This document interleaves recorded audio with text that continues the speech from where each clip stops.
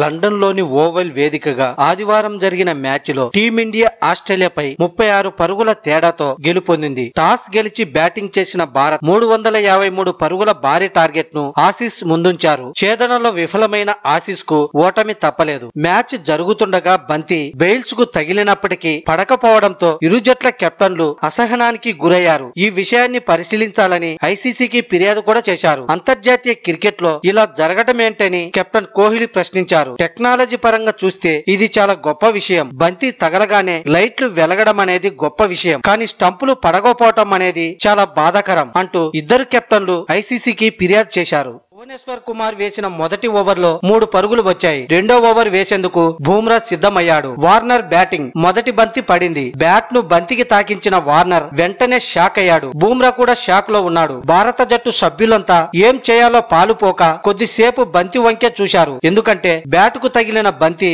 వెంటనే వికెట్లను తాకింది. కానీ బెయిల్స్ మాత్రం కింద పడలేదు. ఇలా బంతి స్టంప్స్ కు తాకిన బెయిల్స్ కింద పడకపోవటం ఈ రోజుతో వరల్డ్ కప్ లో 5వ సారిది. 5 సార్లు ఈ ప్రపంచ కప్ లోనే ఇలా జరిగింది.